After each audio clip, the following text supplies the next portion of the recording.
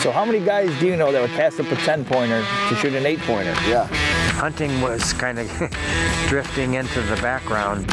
He stomped down a lot of your food plot. I haven't got the shot. Big deer, man. Man, I started puffing like a train. I've been all over. Lizard hunters.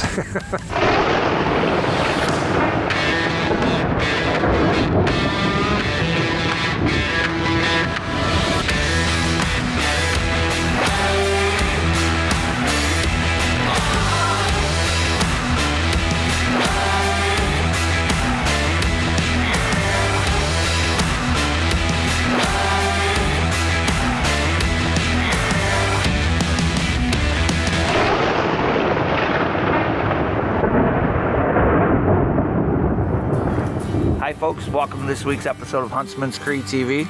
We got a special show today. We got Kenny and Dennis in camp, and it was a trip having those guys at camp. It is. Pretty funny. Yes, sir. Kenny was our vet. He came down last year, hunted with us. Got close, but didn't close the deal, so we had him come back in September on a velvet hunt. And then we got Dennis from Las Vegas. He ain't got to hunt in 20, 22 years, I think he said. Yep. And he come to Kentucky and he was a trip in camp. Yeah. He was one funny guy. When the guys got in camp, we had them shoot their bows that morning and get ready for the afternoon hunt. They both shot good. Dennis was shooting a crossbow. Kenny's going with the old compound. Yeah. Had them all lined up and ready to roll.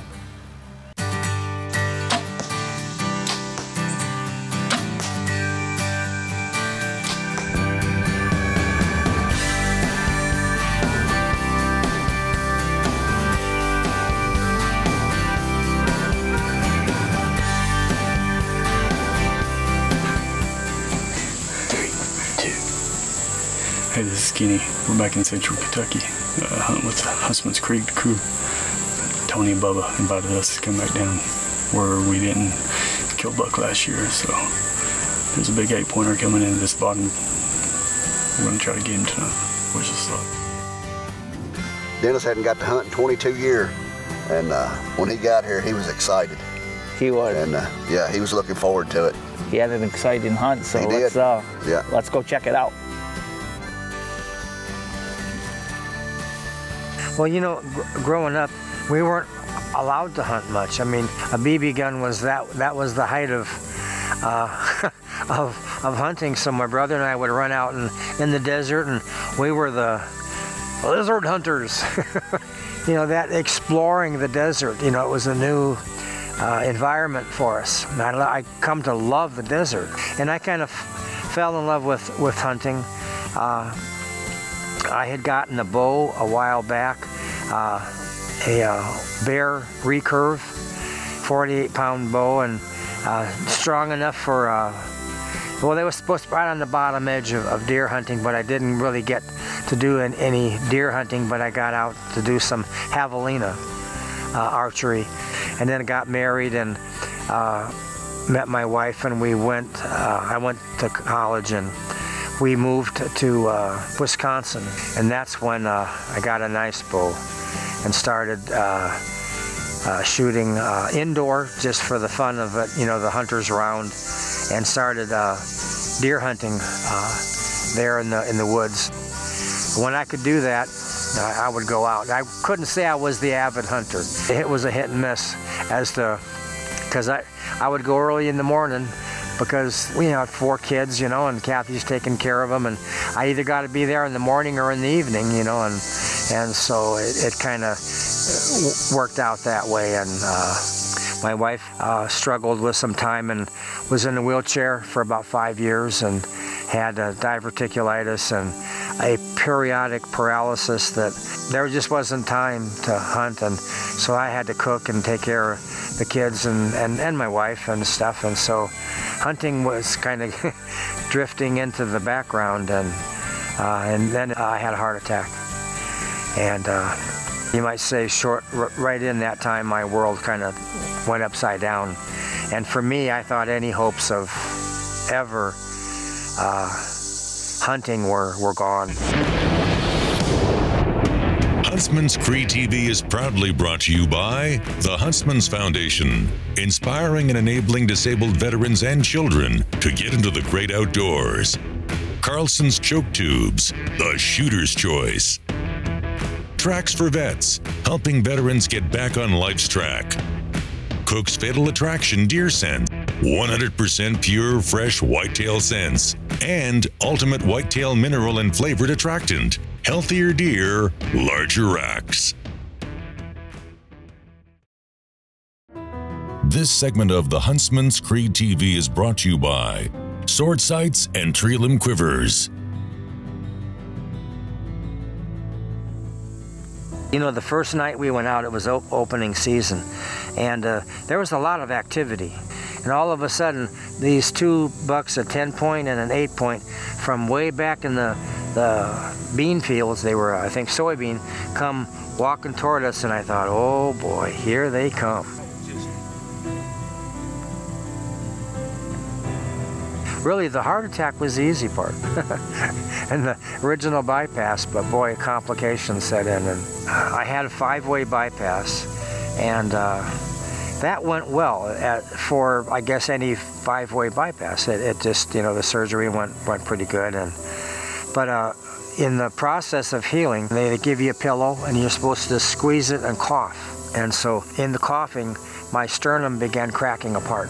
And after a couple weeks, they did some x-rays, and they just said, you know, this is really serious. We're going to have to go back you're going to have to go back into surgery, and we're going to reinforce your sternum. So where the ribs touch the sternum, they had to wrap wire and cinch them to try to compress the sternum so it could heal. And I got a staph infection.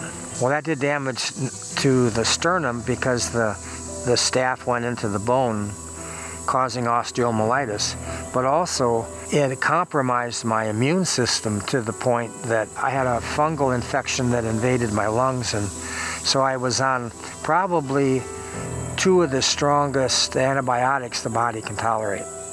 They said the staph that's invaded your sternum has created osteomyelitis, which is a very aggressive bone infection that will, they said this is of the nature, it will spread to your rib cage. And we can take care of your sternum, but you cannot live without a rib cage. So we want to go in, remove your sternum, and we're going to remove both pectorals and reconstruct a sternum using muscle. They scheduled the surgery and removed my sternum and my pectoral majors. And if there was any hope of ever drawing a bow again, it was gone. It was just, that was not going to be possible. I'm not going to lay down and die. I'm not going to quit. That's not the kind of person I am. And even in all of this, I felt that God had a reason and a purpose.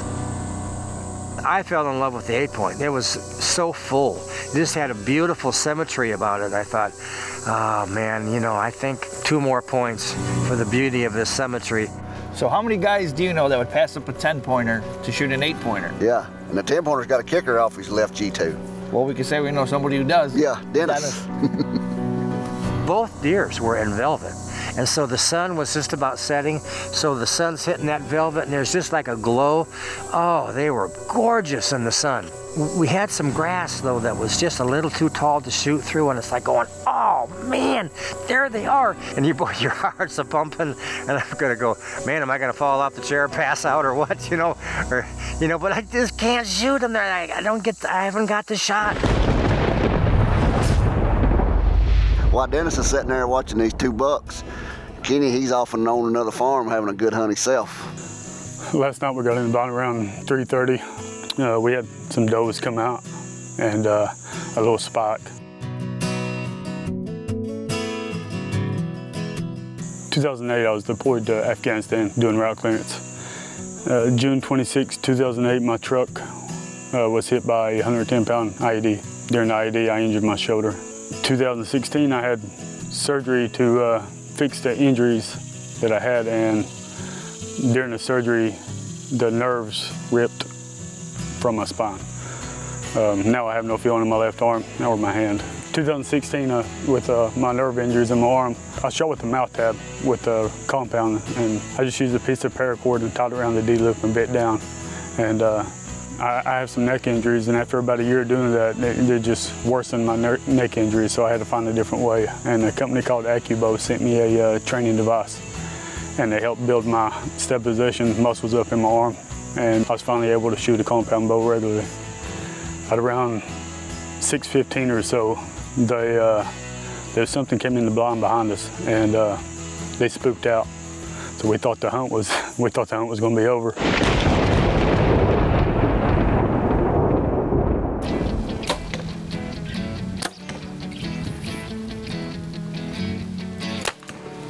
Somebody's closer. Make sure you follow us on Facebook and Instagram.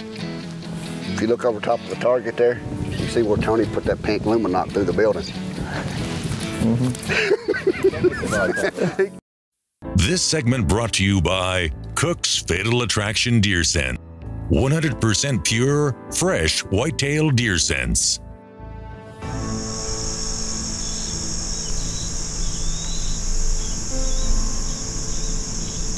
If you know a veteran or anybody that's disabled, and you have a chance to get them into the outdoors, doing something, get them to do a hobby, it's the best medicine there is. There's no kind of over-the-counter medicine or prescribed medicine or anything that can compare it to the outdoors.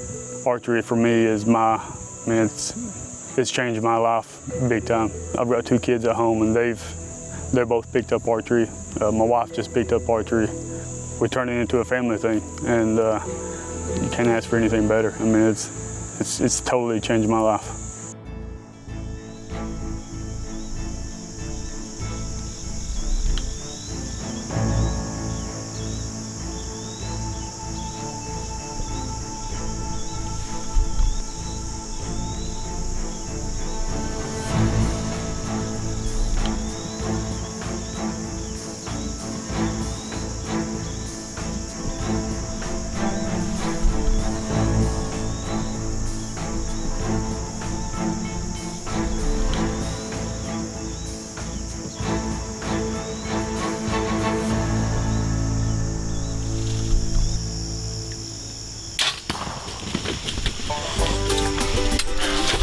You crushed him. Yeah.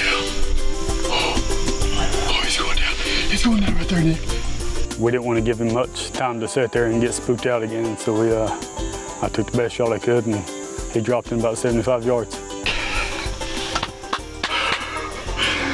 Oh, man. Hey, started to shake. Hey, you heard him. You heard him. Good shot, man. I got down like this right here, and I was like this right here, and I knew I was going to hit just a little bit high. Oh, God, that's a freaking beast. It's a big deer, man. You want to give him about 15 to 24 minutes, or you think he's down in the field now? He was squirting out blood both sides. Oh, all right. Yeah. All right, well, I hit him just a little bit high. We looked back at the footage, and there was blood squirting out both sides. So, I mean, he was pumping pretty good. all right, good deal. All right, it's opening day, Kentucky deer season, and I just shot the biggest deer of my life. It's still daylight out. we get to go tracking in daylight, so we made a decent shot on him. Waiting on Bubba and Tony to get down here now to help us, but we're gonna go look for him. Me and Bubba were sitting in camp. Dennis was watching bucks, and we got the text from Kenny. Yeah. That he laid the smack down on Big one. velvet deer down. He's big. Freaking awesome, bro. Congrats, man. He's big. I said I'm not giving him no time to get out here like them others. As soon as he gets in and shooting range, he's going. He come in at the very edge of that field.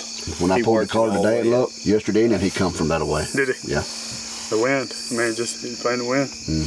Man, he's big body deer. Really? God. Yeah, his brist's hanging down lower than his freaking elbows are. I mean, it's double on. Yeah. It's double on, man. He's scoring out both sides. Yeah, He's done. He's hurting. Let's go look for him.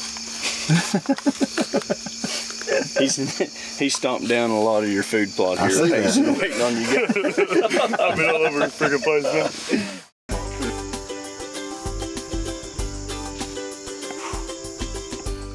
I don't think you gotta keep looking real far.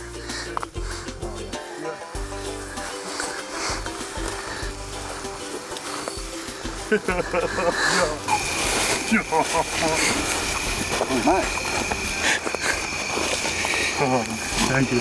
You won. You first filmed it here? Yeah. Look at the mask. I told you it's almost as big as a Coke can.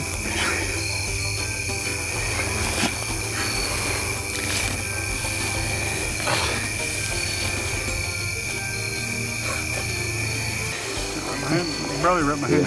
I tell you what, there ain't no ground shrinkage on that guy, is there?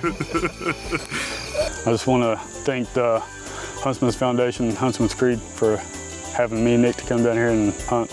You can't ask for a better bunch of guys. It's amazing the atmosphere that we're in down here with these guys, and it makes us feel like we're home down here. I just want to say thanks to everybody. Thank you all.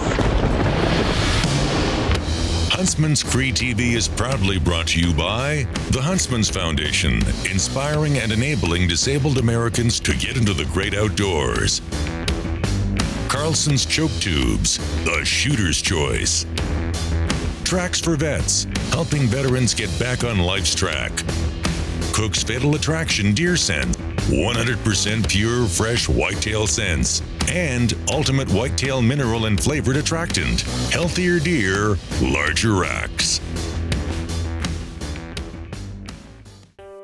This segment of Huntsman's Creed TV is brought to you by Ultimate Whitetail Mineral and Attractants, healthier deer, larger racks.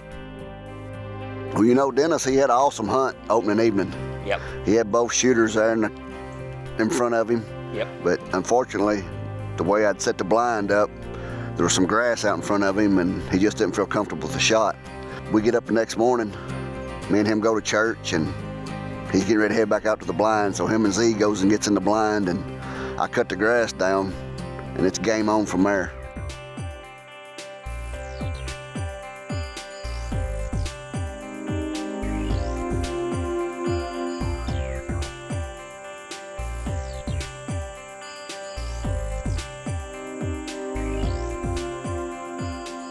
When I saw him coming down, and he started getting closer and closer, and I remember Z said, now let him settle in, don't grab the bow, don't move.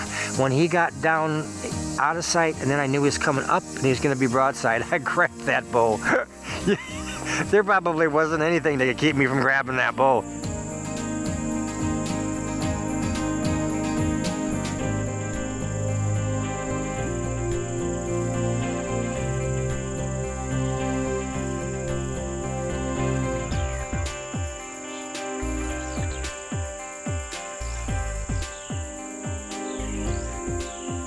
And so he come up, sure enough, and he came around broadside, and he said I was puffing like a train. He goes, "No, breathe slow, breathe slow, breathe slow." You know, so I'm going, I'm trying, you know. And so I'm just watching him, you know, and all of a sudden he gets broadside, he puts his head down, and then I was going, okay, this is it.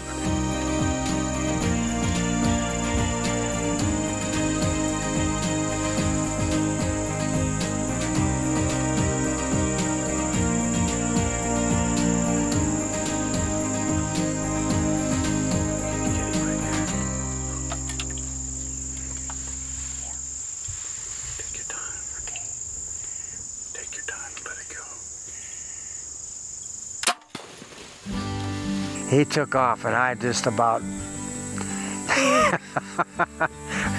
Oh, I was so excited. It was a real rush. We knew Dennis's shot was low, so we let the deer lay for a few hours. Yeah. And then we went back later and picked him up. Yeah, his shot was just a little low, but it done the job. This is just a gorgeous animal. I couldn't. This is a dream. This is just a dream come true. You know. The days, well, you hunt as a younger hunter, you always dream of that trophy animal. And he's coming down the hill the same way he did before. And he came up and he almost disappeared and came across broadside. And then, oh man, I started puffing like a train. Hyperventilating. Yeah. I said, whoa, now what? You know. And so I got myself in position. Sure enough, he just stepped and got to a point, you know, and was pretty close to broadside, and I just squeezed her off. Boy, and then it was like I could see that puppy hit, and I'm going, oh yeah. yes. From all of us here at Huntsman's Creek TV, we'd like to congratulate Kenny and Dennis on 2 beautiful velvet Kentucky whitetails. You know, folks, all this was made possible through the Huntsman's Foundation. You can go online, go to our website, you can watch old hunts, you can also donate on there. And if you're a disabled vet, a kid, fill out the application and come and hunt with us, or if you know anybody that would like to come and hunt with us, go on there and fill it out. Well, folks, thanks for watching. Next week we got another awesome episode. We got Rick and Sean, 2 vets that came in turkey hunting with us. They're here on a spring Kentucky turkey hunt. Thank y'all for watching. We'll see you next week. Closed captioning provided by the Huntsman's Foundation, turning your donations into adventures for disabled Americans, one at a time. All right, this is Useless, our cat. All right. All right. 3 or 4 days. Got close on a couple. Mikey, seriously, come on, smooth it out. Oh!